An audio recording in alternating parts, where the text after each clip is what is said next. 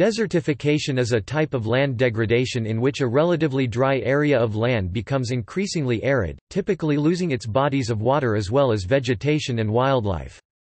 It is caused by a variety of factors, such as through climate change, particularly the current global warming, and through the overexploitation of soil through human activity. When deserts appear automatically over the natural course of a planet's life cycle, then it can be called a natural phenomenon. However, when deserts emerge due to the rampant and unchecked depletion of nutrients in soil that are essential for it to remain arable, then a virtual soil death can be spoken of, which traces its cause back to human overexploitation. Desertification is a significant global ecological and environmental problem. Topic: Definitions. Considerable controversy exists over the proper definition of the term desertification, for which Helmut Geist 2005 has identified more than 100 formal definitions. The most widely accepted of these is that of the Princeton University Dictionary, which defines it as the process of fertile land transforming into desert, typically as a result of deforestation, drought, or improper, inappropriate agriculture. Desertification has been neatly defined in the text of the United Nations Convention to Combat Desertification (UNCCD) as land degradation in arid, semi-arid and dry sub-humid regions resulting from various factors, including climatic variations and human activities. Another major contribution to the controversy comes from the sub-grouping of types of desertification. Spanning from the very vague yet short-sighted view as the man-made desert, to the more broad yet less focused type as the non-pattern desert. The earliest known discussion of the topic arose soon after the French colonization of West Africa, when the Comité d'études commissioned a study on Dessèchement progressif to explore the prehistoric expansion of the Sahara Desert. History. The world's most noted deserts have been formed by natural processes interacting over long intervals of time. During most of these times, deserts have grown and shrunk independent of human activities. Paleodeserts are large sand seas now inactive because they are stabilized by vegetation, some extending beyond the present margins of core deserts, such as the Sahara, the largest hot desert. Desertification has played a significant role in human history, contributing to the collapse of several large empires, such as Carthage, Greece, and the Roman Empire, as well as causing displacement of local populations. Historical evidence shows that the serious and extensive land deterioration occurring several centuries ago in arid regions had three epicenters: the Mediterranean, the Mesopotamian Valley, and the Loess Plateau of China, where population was dense. Areas affected. Drylands occupy approximately 40 to 41% of Earth's land area and are home to more than 2 billion people.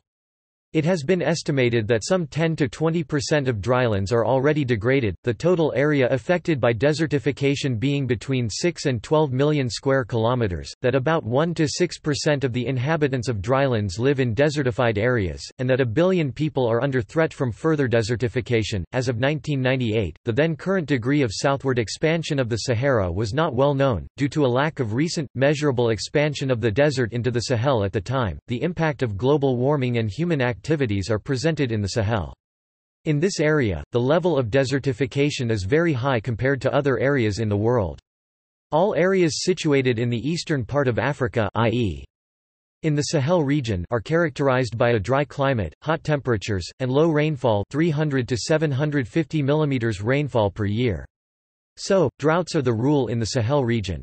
Some studies have shown that Africa has lost approximately 650,000 square kilometers of its productive agricultural land over the past 50 years. The propagation of desertification in this area is considerable. Some statistics have shown that since 1900 the Sahara has expanded by 250 kilometers to the south over a stretch of land from west to east 6,000 kilometers long. The survey, done by the Research Institute for Development, had demonstrated that this means dryness is spreading fast in the Sahelian countries. 70% of the arid area has deteriorated and water resources have disappeared, leading to soil degradation. The loss of topsoil means that plants cannot take root firmly and can be uprooted by torrential water or strong winds. The United Nations Convention (UNC) says that about 6 million Sahelian citizens would have to give up the desertified zones of sub-Saharan Africa for North Africa and Europe between 1997 and 2020. Another major area that is being impacted by desertification is the Gobi Desert. Currently, the Gobi Desert is the fastest-moving desert on Earth. According to some researchers, the Gobi Desert swallows up over 1,300 square miles (3,370 square kilometers) of land annually. This has destroyed many villages in its path. Currently, photos show that the Gobi Desert has expanded to the point the entire nation of Croatia could fit inside its area. This is causing a major problem for the people of China. They will soon have to deal with the desert as it creeps closer. Although the Gobi Desert itself is still a distance away from Beijing, reports from field studies state there are large sand dunes forming only 70 kilometers (43.5 miles) outside the city. Topic: Vegetation patterning. As the desertification takes place, the landscape may progress through different stages and continuously transform in appearance. On gradually sloped terrain, desertification can create increasingly larger empty spaces over a large strip of land, a phenomenon known as Bruce to Gray. A mathematical model of this phenomenon proposed by C. Klausmeier attributes this patterning to dynamics in plant-water interaction. One outcome of this observation suggests an optimal planting strategy for agriculture in arid environments. Causes. The immediate cause is the loss of most vegetation. This is driven by a number of factors, alone or in combination, such as drought, climatic shifts, tillage for agriculture, overgrazing and deforestation for fuel or construction materials. Vegetation plays a major role in determining the biological composition of the soil. Studies have shown that, in many environments, the rate of erosion and runoff decreases exponentially with increased vegetation cover. Unprotected, dry soil surfaces blow away with the wind or are washed away by flash floods, leaving infertile lower soil layers that bake in the sun and become an unproductive hardpan. Many scientists think that one of the most common causes is overgrazing, too much consumption of vegetation by cattle. Controversially, Alan Savory has claimed that the controlled movement of herds of livestock, mimicking herds of grazing wildlife, can reverse desertification. Scientists agree that there is a natural cause for the existence of desert in the place where is now the Sahara Desert. A natural climate cycle causes a lack of water in this area from time to time. There is a suggestion that the last time that the Sahara was converted from savanna to desert it was partially due to overgrazing by the cattle of the local population.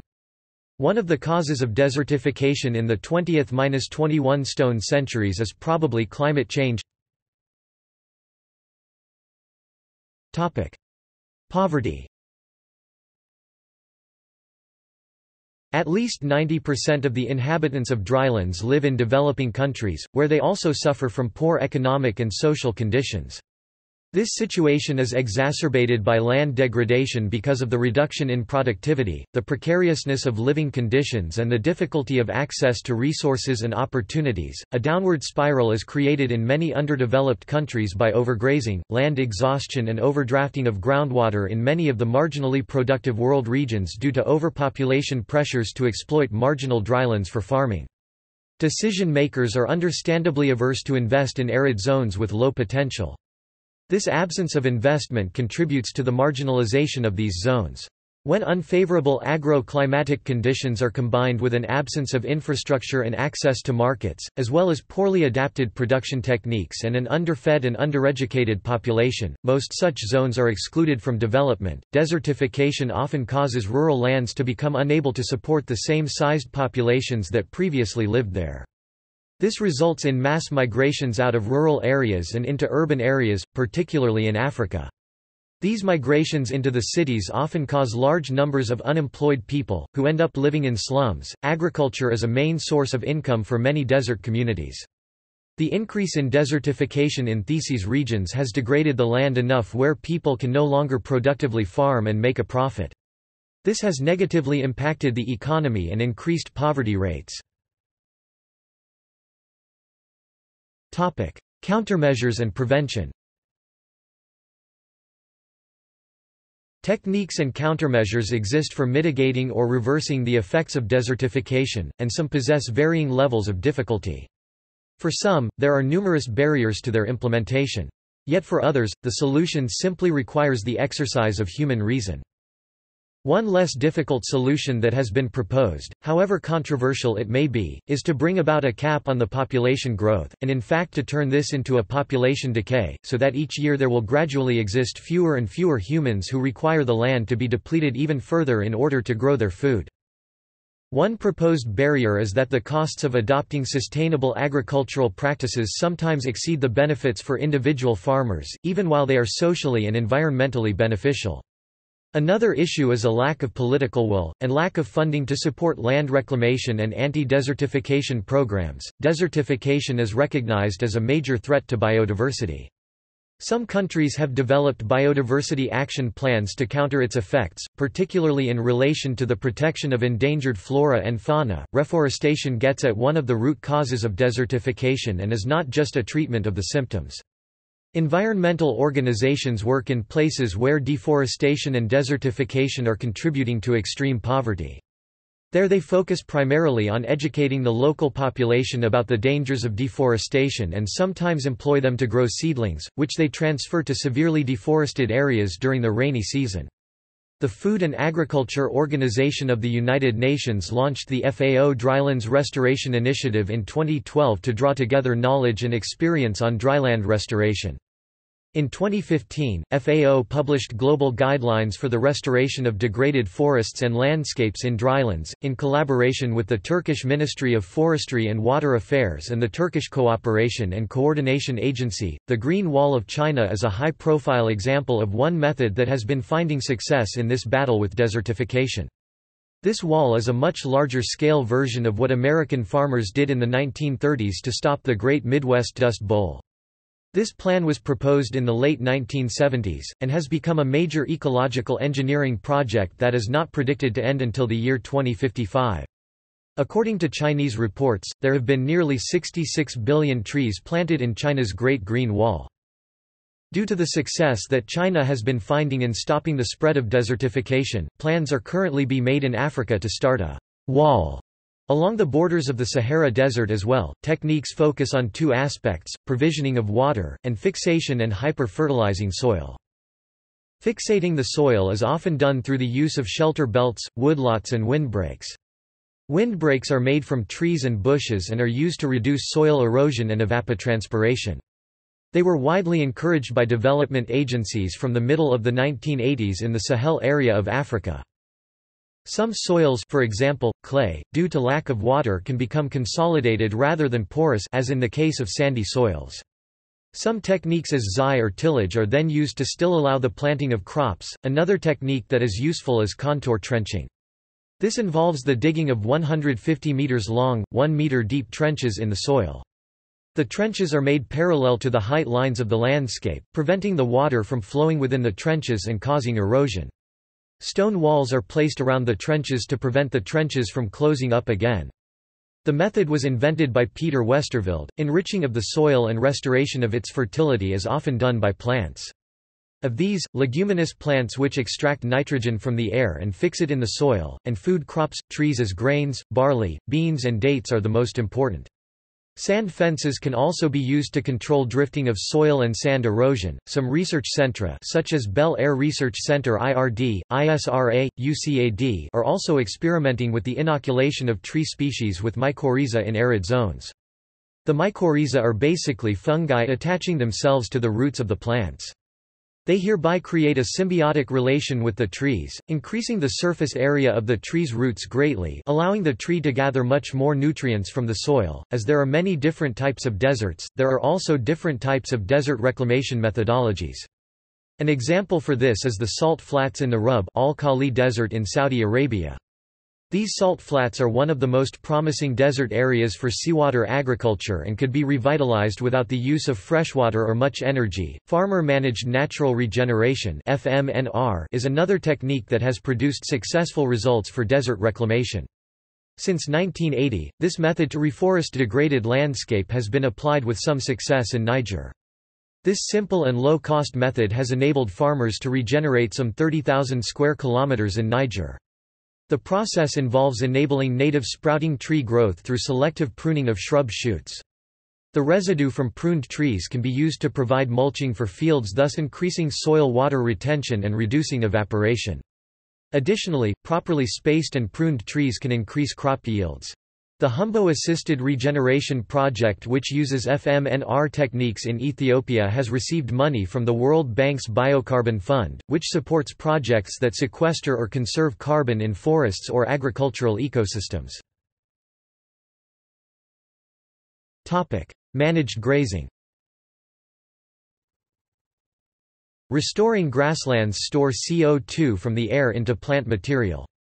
Grazing livestock, usually not left to wander, would eat the grass and would minimize any grass growth, while grass left alone would eventually grow to cover its own growing buds, preventing them from photosynthesizing and killing the plant. A method proposed to restore grasslands uses fences with many small paddocks and moving herds from one paddock to another after a day or two in order to mimic natural grazers and allowing the grass to grow optimally. It is estimated that increasing the carbon content of the soils in the world's 3.5 billion hectares of agricultural grassland would offset nearly 12 years of CO2 emissions. Alan Savory, as part of holistic management, claims that while large herds are often blamed for desertification, prehistoric lands used to support large or larger herds and areas where herds were removed in the United States are still desertifying. Range scientists have, however, not been able to experimentally confirm his claims. See also: Deforestation and desertification portal, aridification, deforestation, soil retrogression and degradation, water crisis mitigation, desert greening, ecological engineering, oasification. Other related portals. References. Bibliography. Attribution. This article incorporates public domain material from the United States government document http://pubs.usgs.gov/gip/deserts/desertification/. External links. Beierlin, Ulrich. Desertification, Max Planck Encyclopedia of Public International Law. Bell, Trudy, Phillips, Tony. December 6, 2002. City Swallowing Sand Dunes. NASA. Archived from the original on June 19, 2006. Retrieved 28 April 2006. Desert Research Institute in Nevada, United States. Environmental Issues, Desertification in Africa, The Environmental Blog. Eden Foundation article on desertification. FAO Information Portal, Properties and Management of Drylands. UNEP 2006, Global Deserts Outlook. UNEP Program on Success Stories in Land Degradation, Desertification Control. United Nations Convention to Combat Desertification, Secretariat. Procedural history and related documents on the United Nations Convention to Combat Desertification in those countries experiencing serious drought and/or desertification, particularly in Africa, in the Historic Archives of the United Nations Audiovisual Library of International Law. A Guide for Desert and Dryland Restoration by David A. Bainbridge. French Scientific Committee on Desertification (CSFD). Olive trees may be the answer to desertification. The End of Eden on YouTube News. Fighting desertification through conservation report on a project to stop the advance of the Sahara in Algeria, IPS, 27 February 2007.